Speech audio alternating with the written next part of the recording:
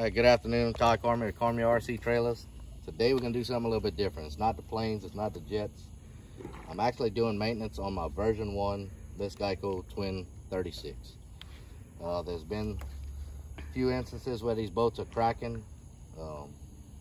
I do have a couple of stress cracks on the back. We're gonna contact Horizon and see what they do. But normally on maintenance on these boats, everybody knows who's actually run them. The boats, the trailers, the trucks, everything needs maintenance. Pull your flex shafts, grease them, make sure everything is dry inside, and best thing to do I recommend is run them. Just like a real boat. If you don't run it, it's going to be broken every time you go to use it. Let them dry out. When you store them, after you run them, take the hatch off, let it dry completely out, get as much moisture out of there as possible. Right here, my neighbor's pond right next door to my place. I don't have much really room to run it, but I can make it stretch its legs. We all know this boat is capable of, you know, they say 75 miles an hour. I believe it. It's a great handling boat. It's heavy. Hopefully with the version 3s, with the infrastructure, it's strong enough to where they don't crack. But let's be honest, if you crash a boat at 75 miles an hour, it's gonna break. A real boat will break, but you know, some people complain about it. I'm just pretty much running it right now. I'm not even really getting over half throttle. Unbelievably fast.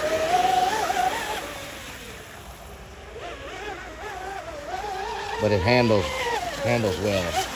Handles the corners good. It handles everything good. Don't bounce around too much. I did make some adjustments on the drive struts.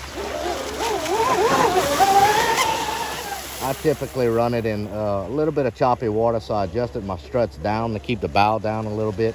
It did take a little bit away from the top speed, but it gives it a little bit better handling capability. I'm actually running on two 6S 5000 milliamp battery packs that I actually run in my jets. The batteries are all the way forward and strapped down. I find that's the sweet spot, but like I said, I adjusted my drives down a little bit to make the bow get into the water a little bit more on top speed. All in all, it's holding up pretty well. The grease I use to grease the shafts, it's regular marine grease. You can use hobby grade, but I have marine grease that I use on my boats, my real boats, so I use that.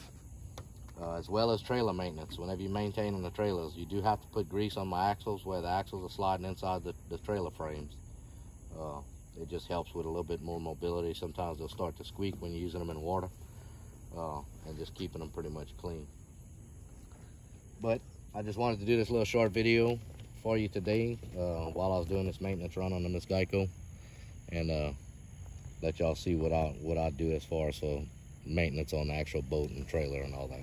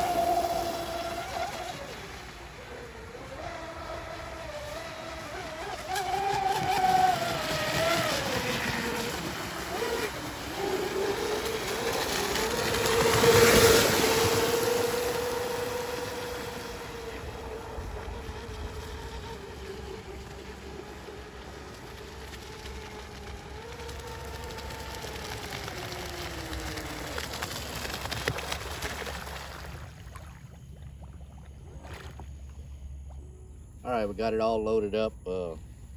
Today I'm pulling it with the new Sin Racing f450 truck. I made a few modifications to it, not power wise, but I'm using a Spectrum radio with a Spectrum receiver. And I put a heavier, bigger shock on the rear to level the truck out when it's pulling. The stock shocks, I had them cranked down all the way in the back, and I didn't find it was good enough. It was still kind of sagging. So I went with the 90mm shocks on the rear. My buddy Corey Broussard with Louisiana Tactical kind of helped me out with that. So we trying different things. I put the rear shocks on, and I added a little bit of weight on the front of the truck to keep it down as far as whenever I'm trying to pull it out of the water. I'll have a couple of videos on a regular boat launch pretty soon, but this is just a little test to see how strong it really is. We're gonna pull it through the grass. We just had a little bit of rain, but I think it'll get it through the grass. I might have a little trouble over there at the ditch. I might have to help it out, but let's just see how it does.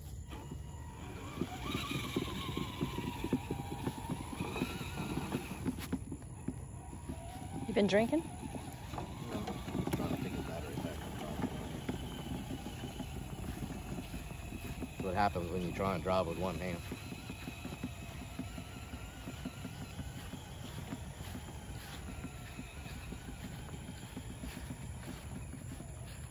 Y'all may recognize this. This is my runway.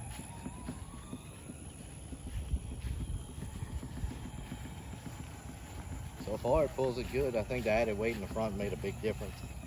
But like I said, I'm about to have some problems right here.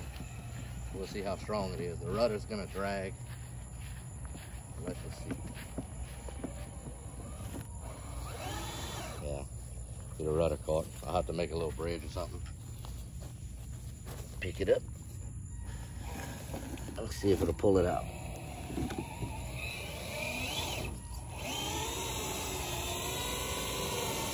And it's stuck.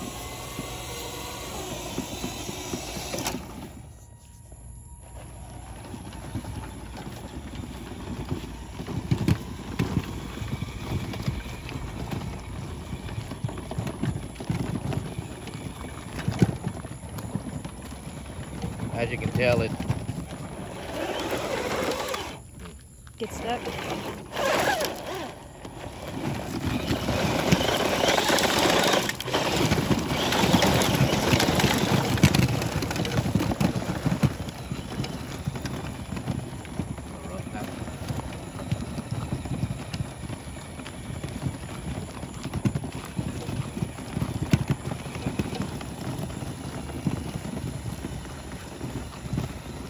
Still a few things I got to work out on the truck.